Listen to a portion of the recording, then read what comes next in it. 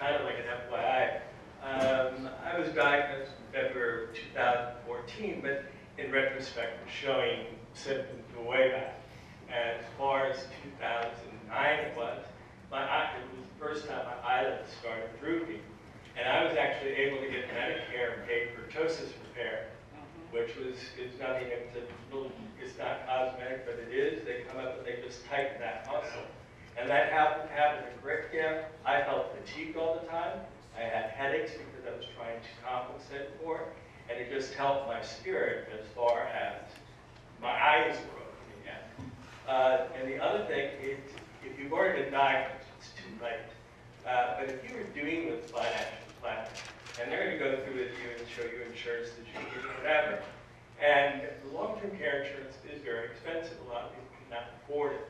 But almost all companies will have respite care. That is not all that expensive.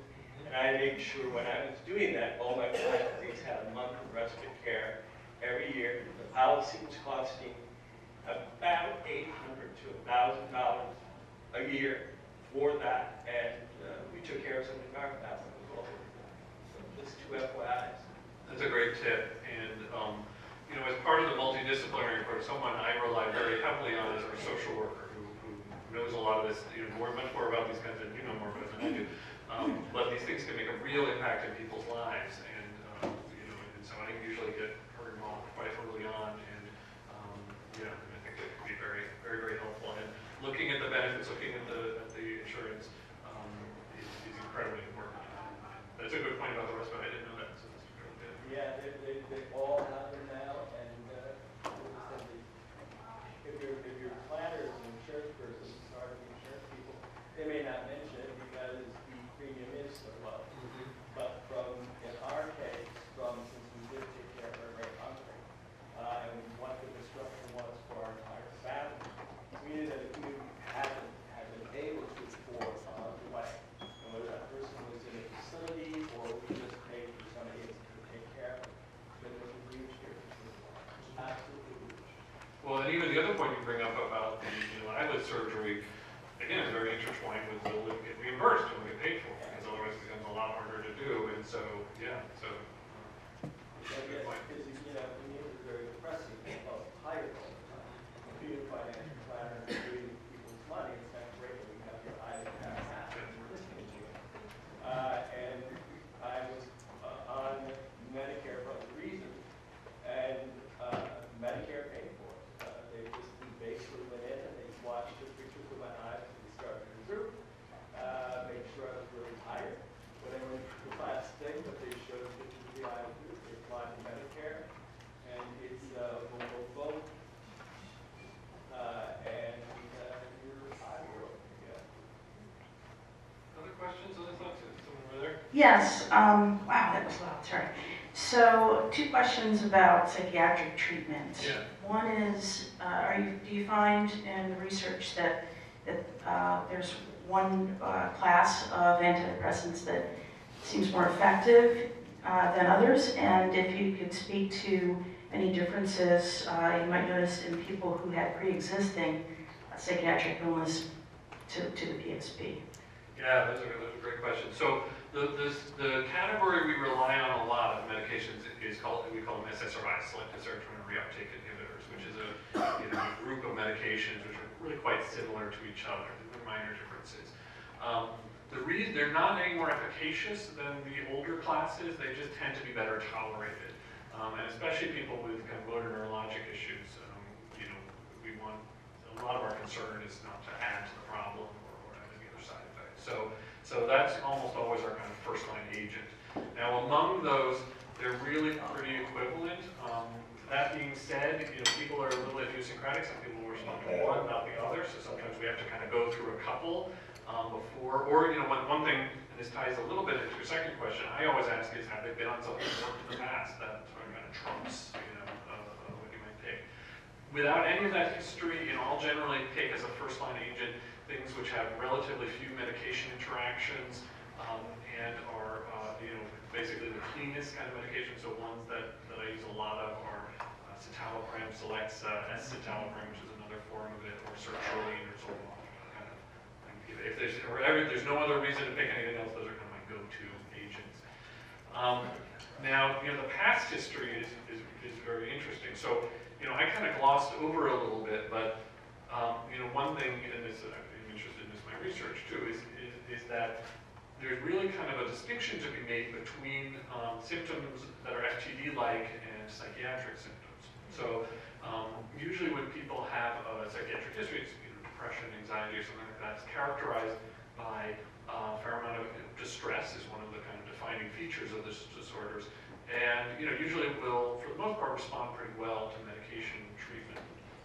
In contrast, can be FTD symptoms, which are usually not characterized by distress. So my FTD patients, they're not particularly feeling down or anxious.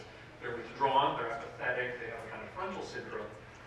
So characterized not by distress, doesn't respond really as well to medications generally.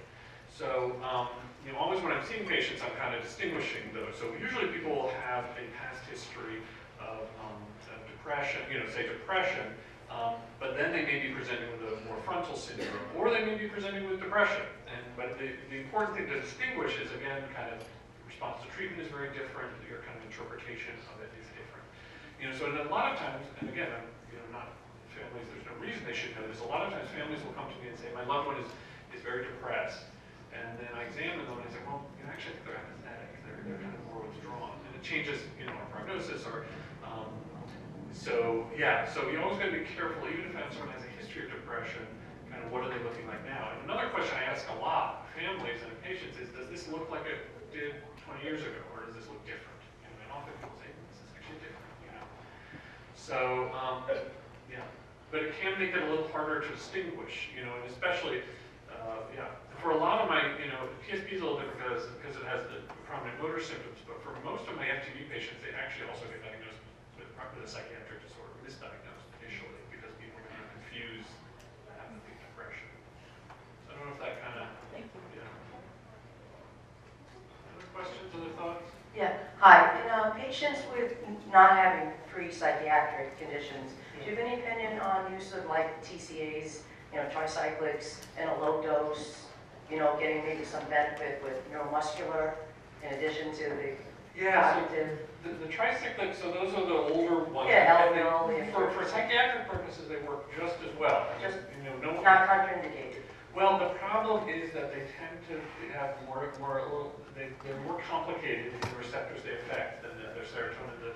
The first S in the SSRI is the selective serotonin, which is why we kind of, the tricyclics act on many other neurotransmitters, especially notably the anticholinergic transmitters. The reason we don't like that as much, so sometimes people want that, and sometimes the neurologists want that. They can be useful, so it can be useful to drive secretions. It can be useful, other effects, the anticholinergic effects. So sometimes we want that. But the problem is it can dull cognition, it can make people sleepy, it can slow down your gut, or it can make maybe dry mouth, contrast. So they can be used, and I have patients on them, and sometimes again the neurologist will put them on and we'll have a kind of conversation. They're not absolutely contraindicated, but you kind of got to know where you're going and know what you're doing. Yeah, because my mom has CBD, and we just switched her to a low-dose amitriptyline at night, and she seems to be doing much better. Yeah, so it can help people sleep too. Yeah. So I use them. I have some patients I put on tricyclics.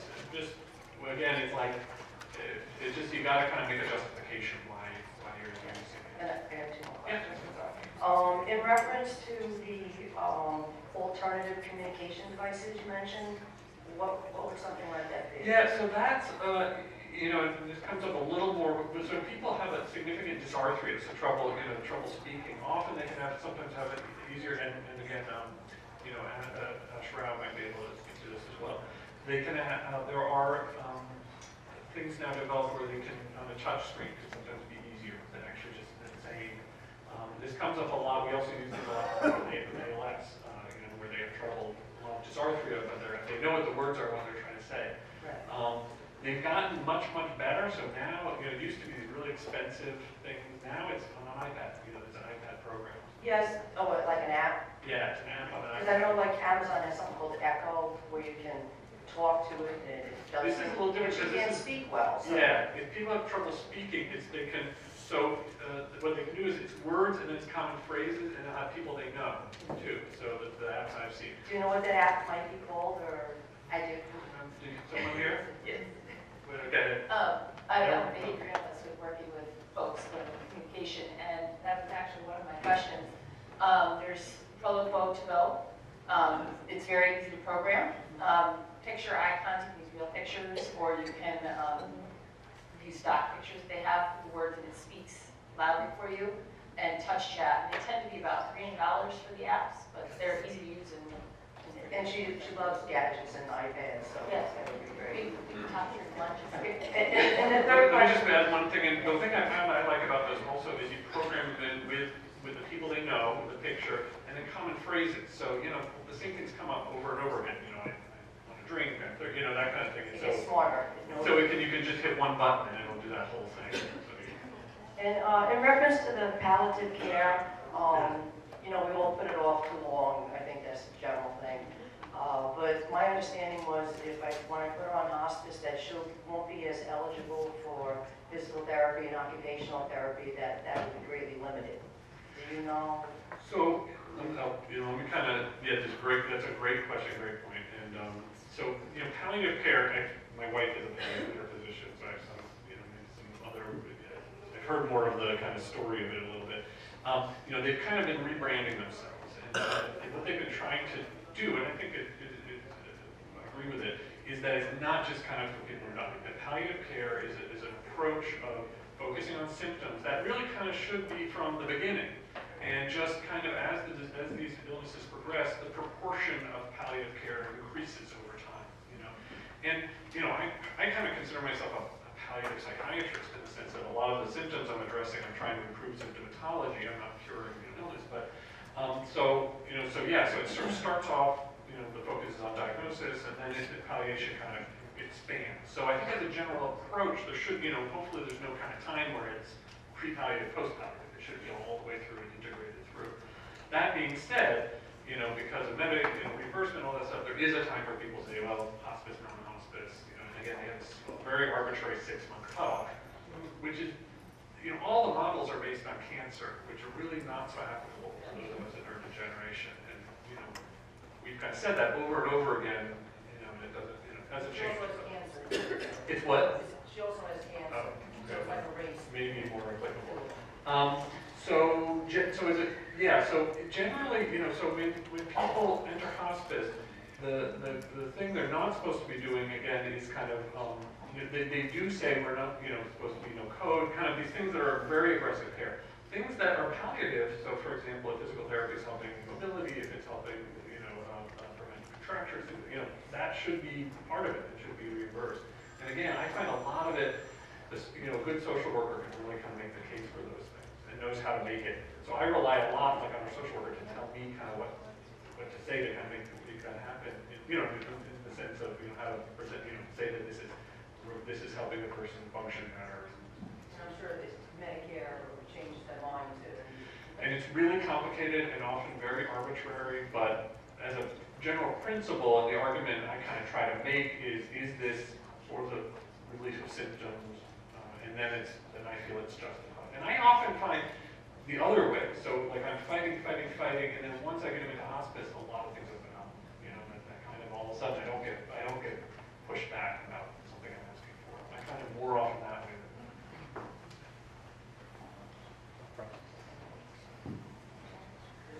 My name is Eileen McFarland. I'm with the CurePSP organization, and I'd like to just share a personal story about palliative care and hospice. My husband, who died of PSP, spent the last 2 years in hospice palliative care. I was his primary caregiver. The part of the story I want you to know is hospice was amazing. I don't know what I would have done without them. Not all hospices offer palliative care. They each have different missions. So you have to find a hospice that offers palliative care. And it all has to do with billing Medicare.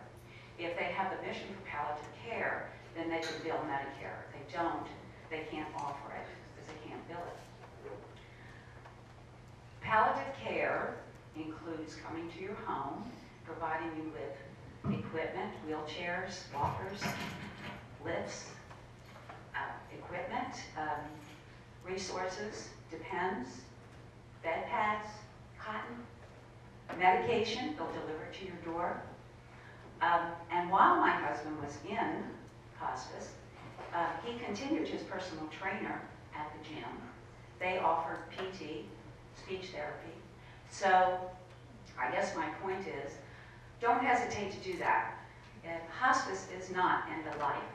Hospice is a very supportive organization that offers a variable amount of support. If your loved one has to have a feeding tube, they will come and clean it. They send a nurse over. They supply the supplies.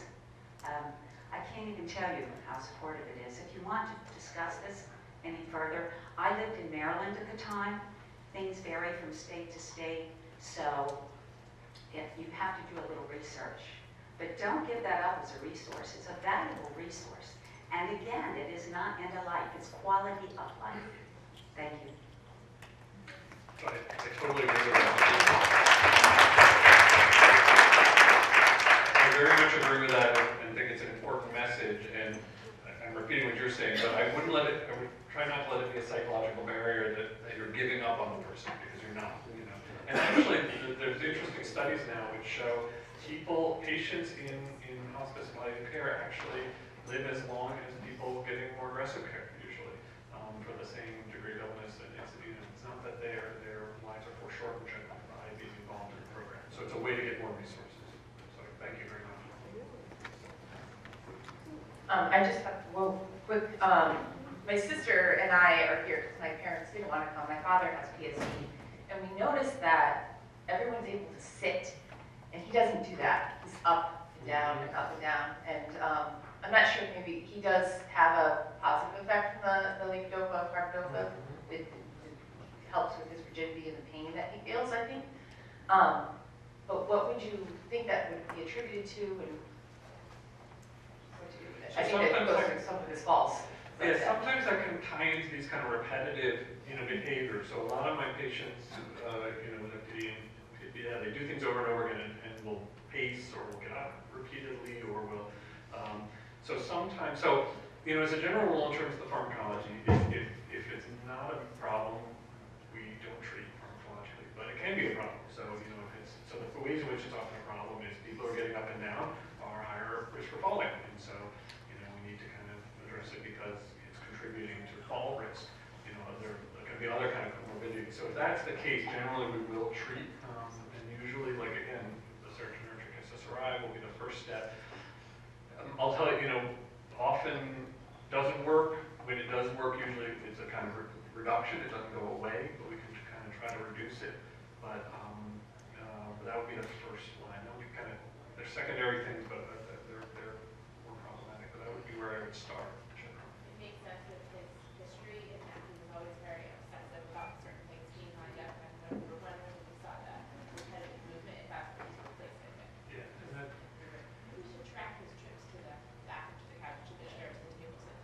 Yeah. It's got to be every 5 to 7 minutes. Yeah. And that's a common symptom. Kind of a lot of times, I don't know why, I don't know the neuroanatomy, but people, they're very kind of restless. They gotta kind of, they come to my office, when they sit down, and within 3 minutes, I go, gotta go. And so they're pretty common. Hi, my wife is Bonnie. She's been diagnosed with PSP for 2 years, and that's pretty bad. But we're dealing with a component of major depression.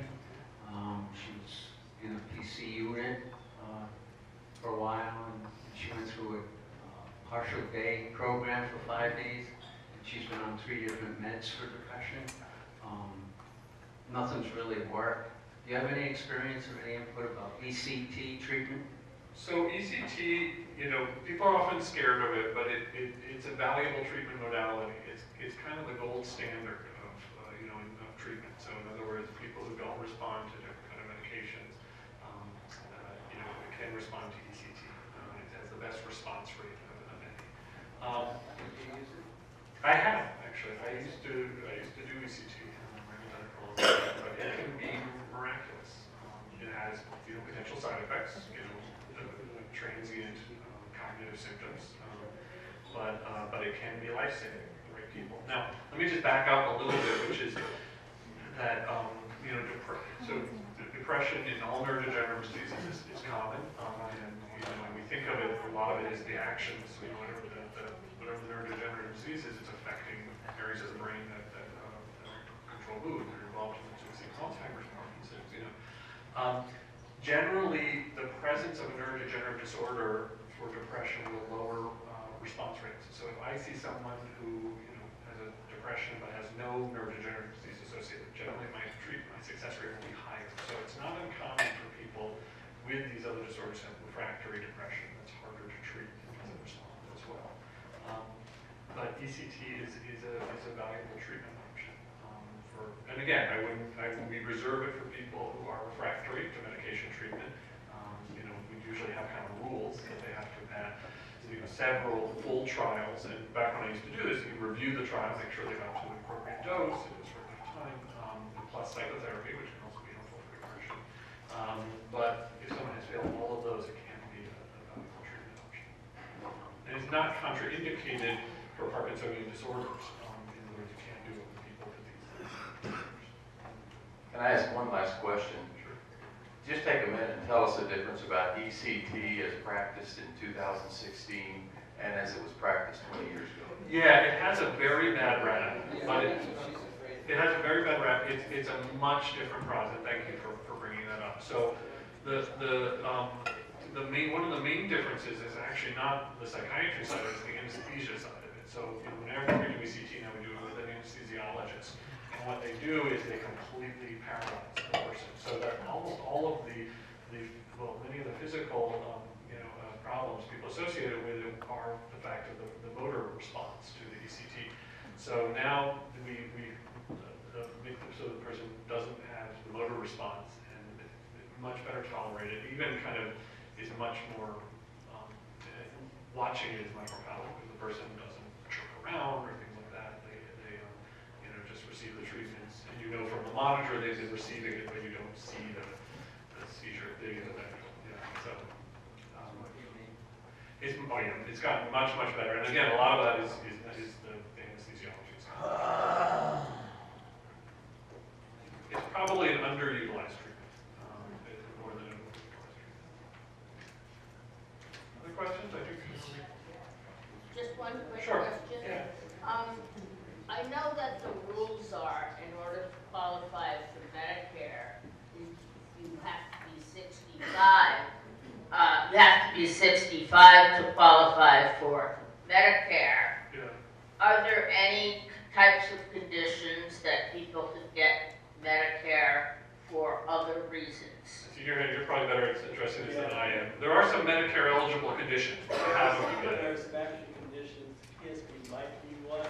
But even so, even without that, if you went on disability and been receiving your check for a year, then you become Medicare eligible regardless of your age. Now, I don't have the full list of things that they will let you go into Medicare right away. You'd have to speak with your Medicare provider. Actually, believe it or not, Medicare is a pretty good website for a government thing. It's unbelievable. But there are a few things that you would be with diagnosis and from the doctor, boom, you're in. If not, you would apply for disability. Once you become disabled, you will receive a check after you received your disability check for 5 years, then you will be Medicare eligible regardless of your age. Regardless of your age. You have to be 5 years having the disease? No. What happens is if you've declared disability because of your disease, and you've been accepted as Social Security disabled, you would then go and you have to wait 5 months for your first check. And then you go, and once you receive your disability check for a year, then you become Medicare eligible, regardless of age. For Now, a year. right, just a year after. Now, if you've already gone to your doctor, go back. Maybe the doctor can see that he can backdate your disability, maybe by a month, maybe by a year. You can get your wait period over. There's some documentation somewhere along, some other doctor that you've done that, and he says, I have new medical evidence and I want to reapply, and I want to reapply with using this is the start date. That will get you some money back from Medicare, and it will also have started your wait period before you're eligible for Medicare. Can I just say is to come and talk to me with questions as well about how you get disability and the whole wait process, because it's improved in the last few years. So please feel free to come talk to me. Okay, thank you. Thank you, Dr. Huey.